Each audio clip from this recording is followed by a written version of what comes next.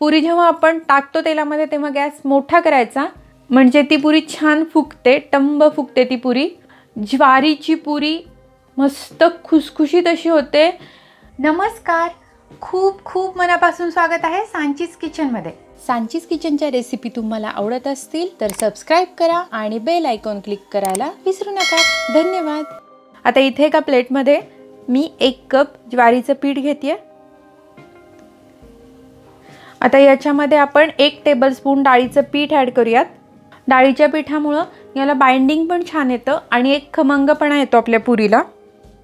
आता इथं मी लसूण, धने, जिरे आणि मिरची हे व्यवस्थित कुटून घेतलेलं आहे। हे आपण याच्यामध्ये ॲड करूयात।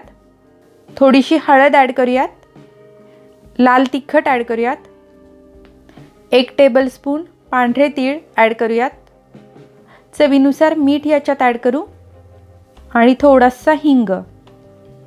इथं मी बारीक कोथिंबीर चिरून घेतली आहे, ही देखील आपण याच्यामध्ये ॲड करूयात। आता हे सगळं आपण छान एकत्र करून घेऊयात। इथं आपण तेल, कच्चं तेल किंवा तेलाचं मोहन काही घालत नाहीये। हे व्यवस्थित एकत्र करून झालंय। हे सगळं जे पीठ आहे हे आपण गरम पाण्यामध्ये भिजवणार आहोत। इथं मी गरम पाणी याच्यामध्ये लागेल तसं गरम पाणी ॲड करायचंय आणि हे छान मळून घ्यायचंय। पीठ मळत मळत आपण याच्यामध्ये पाणी ॲड करायचं, एकदम पाणी घालायचं नाही, ते सैल वगैरे होऊ शकतं। त्यामुळे हे व्यवस्थित मळून घ्यायचंय। अगदी लगेचच मळून होतं हे, तुम्ही इथं बघू शकता किती पटकन हे सगळं एकसारखं झालंय। पाणी, ज्वारीच्या पिठामध्ये जे पाणी घालतोय हे पाणी गरम आहे, त्यामुळे थोडंसं सावकाश, थोडंसं सांभाळून पीठ मळायचं आहे। याचा गोळा तयार झालाय। आता आपले थोडं पाणी घालत आपल्या हाताची जी बोटं आहेत ते उलट्या बाजूनं ती त्याच्यावर प्रेस करत घ्यायचंय। छान असं व्यवस्थित थोडा वेळ मळायचंय। हे छान हे एकसारखं मळून घेतलंय। तुम्ही आता हे बघू शकता, छान एकत्र मस्त मळून झालंय।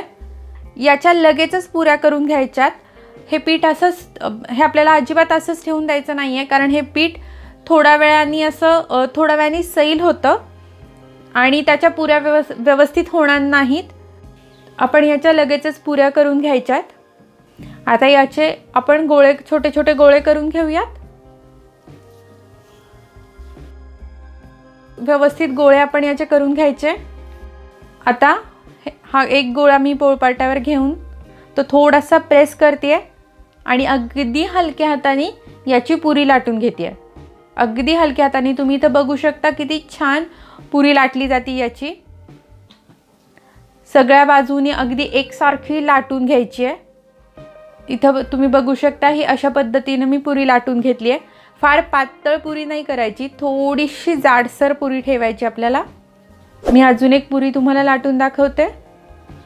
हे जर हे पीठ पोळपाट किंवा लाटण्याला चिकटत असेल तर मग याला थोडंसं ज्वारीचं पीठ लावलं तरी काहीच हरकत नाही। अगदी थोडंसं पीठ डस्ट करायचं आणि पुरी लाटून घ्यायची। तुम्ही बघू शकता किती छान पुरी लाटली जाते। या पुऱ्या सगळ्या पटकन लाटून घ्यायच्या। याला जास्त वेळ ठेवला तर मग त्या व्यवस्थित लाटल्या जात नाहीत। मी एका बाजूला तेल गरम करत ठेवलेलं आहे। थोडासा पिठाचा गोळा टाकून आपण चेक करूयात आपलं तेल व्यवस्थित तापलंय का। परफेक्ट, तुम्ही इथं बघू शकता पिठाचा गोळा लगेच वर आला, आपलं तेल व्यवस्थित तापलेलं आहे। आता आपण याच्यामध्ये पुरी सोडूयात।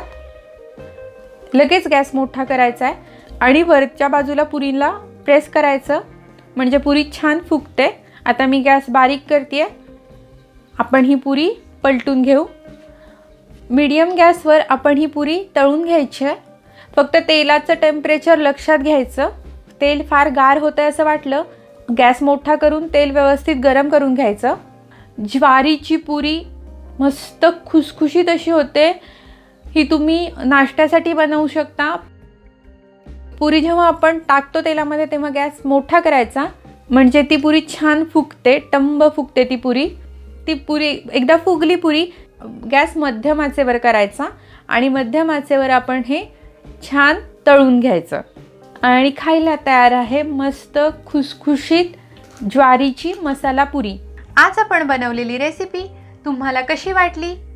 तुम्हाला माझ्या रेसिपी आवडत असतील तर प्लीज माझ्या रेसिपीला लाईक करा, कमेंट करा, सबस्क्राईब करा आणि बेल आयकॉन क्लिक करायला विसरू नका। या आणि अशा विविध लज्जतदार रेसिपीसह पुन्हा भेटूयात। धन्यवाद।